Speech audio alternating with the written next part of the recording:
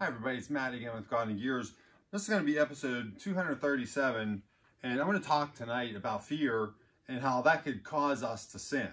Okay, so I'm going to be in the book of Nehemiah, but I'm going to read a little bit about this, just a little bit of backdrop on what's going on before I get into the verses. Nehemiah was a high official in the court of Artaxerxes, the king, and he was the king of Persia.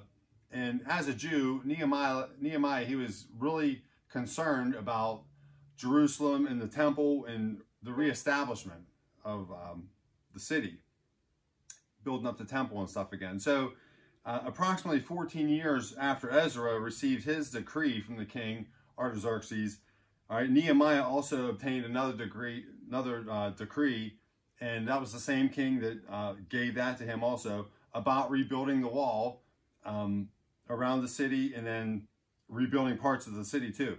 But you know, whenever sin entered into the world, it's a reminder for me, because I forget a lot. But whenever, you know, sin entered into the world, there have always been enemies of God. Ever since day one, there's always been somebody fighting God, and which is Satan.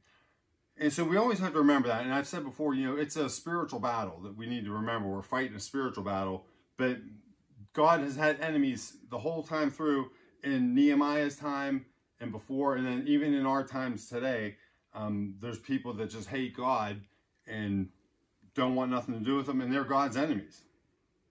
And so in Nehemiah, I'm not going to read these verses, but chapter 6, verses 1 through 4, all Nehemiah had to do was finish setting the doors on the gates, and then that wall would have been done and would have been secured, you know, to keep people out and whatnot.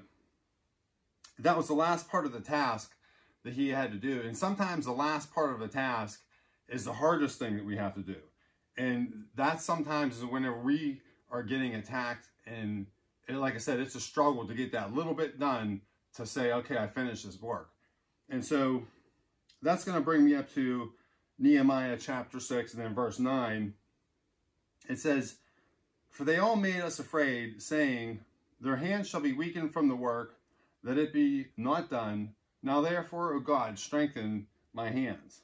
Okay, so the enemies of God, they're trying to make Nehemiah and God's people afraid. They're instilling fear in them.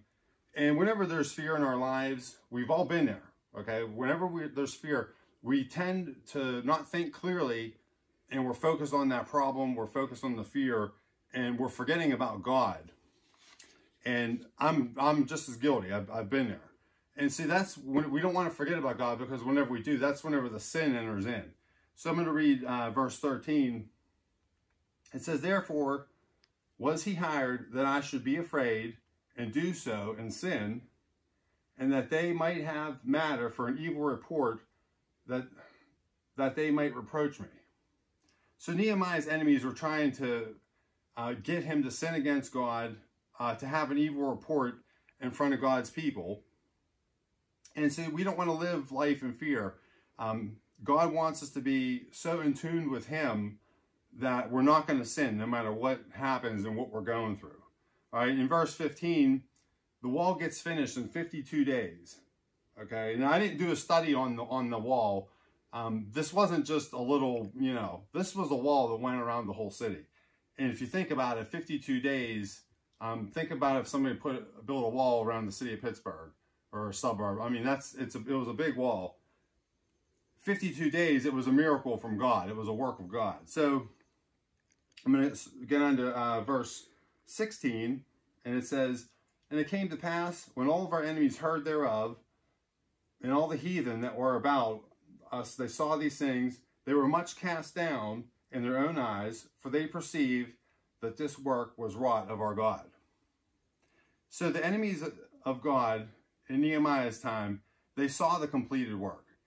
They knew it was because of God that the work was accomplished. When we see this stuff, sometimes you can only say it was with God. It was God that did it. The same holds true with us today.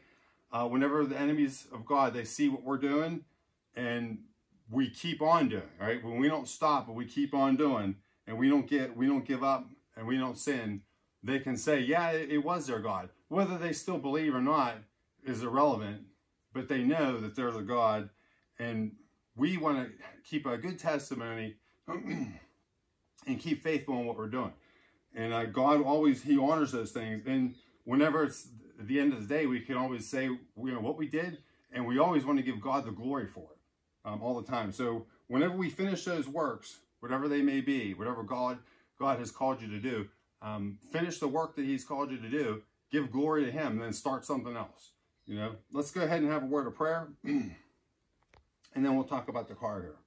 Dear Lord, we're thankful for this day and your blessings, Lord, and we're thankful for Nehemiah and the example that he sets, Lord. You know, he was in tune with you, and he was praying to you, Lord, and asking to strengthen his hands. For one, we just want to keep in tune with you. We want to pray for what we're doing, the works that we're doing, and Lord, you're going to honor and bless them.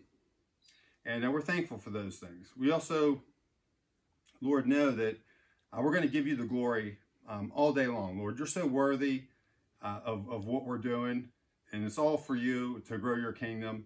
And we're talking about heaven this week also, just to spend eternity with you. And all this stuff is all tied together.